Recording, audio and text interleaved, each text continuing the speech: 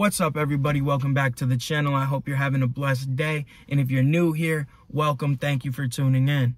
Today, what we're bringing you is a video on how to make a 5.7 liter Hemi as quick as a 6.4 liter Hemi. All right, so starting off, let's look at the stock numbers. There's two generations of the 5.7. There's pre-Eagle and Eagle. Pre-Eagle was run from 2003 up to 2008.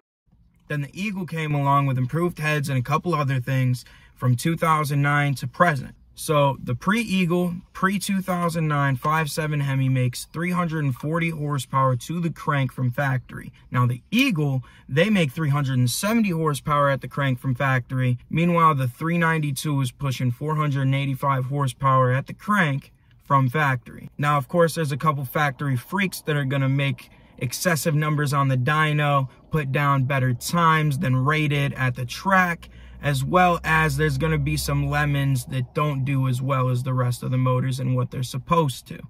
So that gap is anywhere between 115 and 135 horsepower, depending if you have an 09 plus or pre-09 motor. Now we're going to be looking strictly at the horsepower numbers. I know torque matters quite a bit. Everybody freaks out over horsepower and talks about horsepower. So we're going to use this measurement to compare the cars and the modifications. If you want to look at ETs, these modifications could get you the same 0 to 60, eighth mile times, quarter mile times, relative to the 392 or better. So the first three things are going to gain you horsepower and improve efficiency. I would do them together if you have the money, but most people do not. I did not, so I did one of the things. I did headers. Was it smart to go with headers first? Not necessarily. Was there a hole in my mid pipe? Yes. Everybody says do the camshaft, then do the heads, and then the exhaust. So the camshaft is going to close the gap on that 115 plus horsepower number between your 5.7 liter and a 6.4 liter. On average, you're going to see a gain of around 70 horsepower to the crank on 5.7 liter Hemis. So after you do the camshaft for pre-Eagles, you should be sitting around 410 horsepower to the crank. And for the Eagle motors, you should be around 440 horsepower at the crank.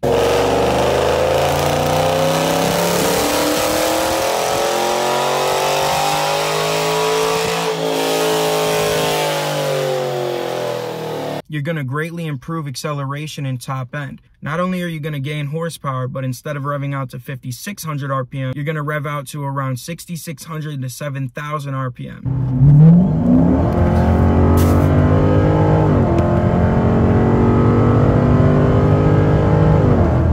Then the torque converter, you're going to need a higher stall speed. You're going to be able to launch from a higher RPM, and you're going to help low speed acceleration. Since people recommend doing heads next, I'm going to go ahead and touch on the heads. So on average, with a good set of heads properly ported, you're going to see gains of up to 40 to 50 horsepower to the crank. So that would put the pre-Eagle motors around 455 to 460 horsepower to the crank. And that would put Eagle motors at 485 to 490 horsepower to the crank. So as you heard me say with the cam and heads, the Eagle motor is going to be producing 485 to 490 horsepower at the crank. But the pre-Eagle motor is still sitting around 455 to 460 at the crank. So we're going to have to do more work to get pre-09 Hemis up to par with the 6.4 Hemi. Which leads us into the next modification and the last modification on this list that's actually going to provide gains, the exhaust. So long tube headers and a catback or a full exhaust system. You're going to see gains of around 35 horsepower. So that would finally put the pre-Eagle up to par with the 6.4, coming in at 490 to 495 horsepower at the crank. And the Eagle would be pushed up to 520 to 525 horsepower at the crank, which both of them are technically slightly above the horsepower that a Scat Pack 6.4 or whatever else you want to call it is making to the crank. But the 6.4 comes with a limited slip differential from factory, as well as that 8-speed transmission, so you're going to have to make up for it. Luckily, you can install a limited slip differential. Most 5.7s don't come with one. I believe that some of the manual versions actually do. I'm not too sure. I just wanted to point out that these numbers are theoretical. It's not 100%. It depends on the mileage of your car. It depends on how much it's been ragged on and everything else. You have to take all these things into account. Now, a healthy motor with these modifications done right should make around these horsepower numbers. But now we need to talk about putting that power down reliably.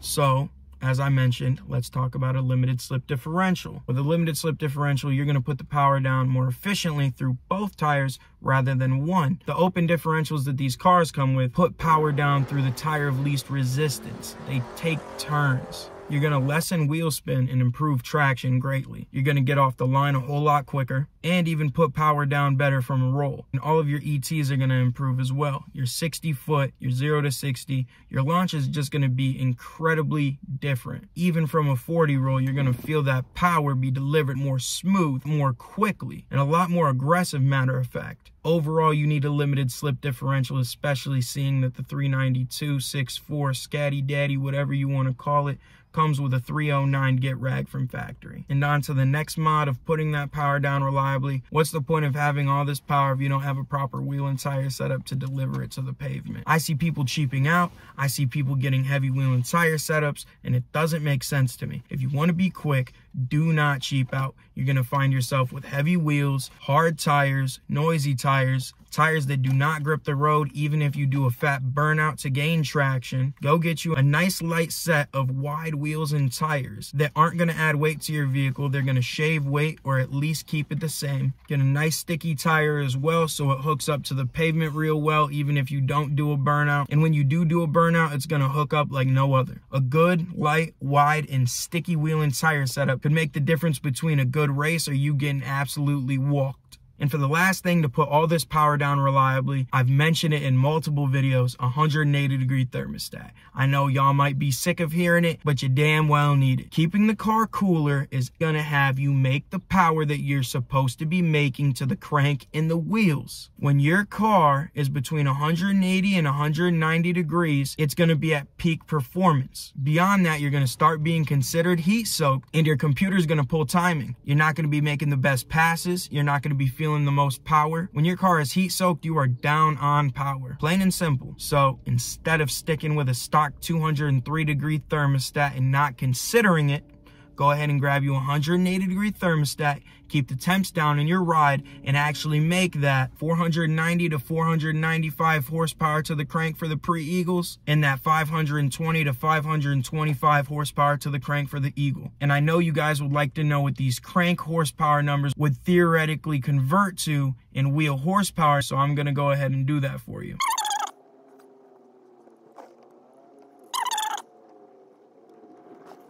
So that roughly converts to around 430 rear wheel horsepower for the pre-Eagle motors and around 456 rear wheel horsepower for the Eagle motors. And the Scat Packs technically are making around 410 wheel horsepower from factory.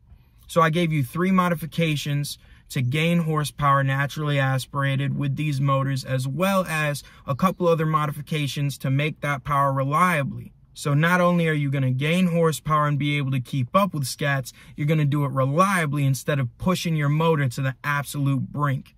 I do want to mention that some people have done the 6.4 liter intake manifold with the active runner intakes and wired them up, and they say that it increases horsepower and torque just a little bit and improves the top end a little bit due to that active runner situation that they have.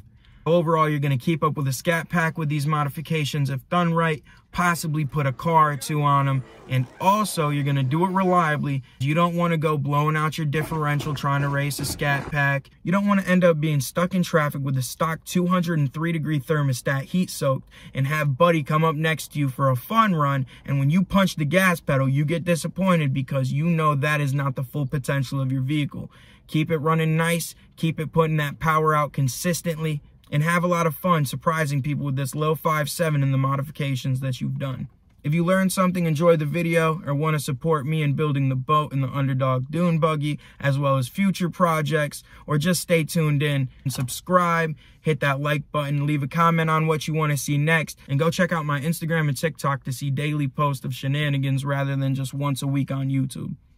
All right, y'all, go grab some Scat Packs. Whoa.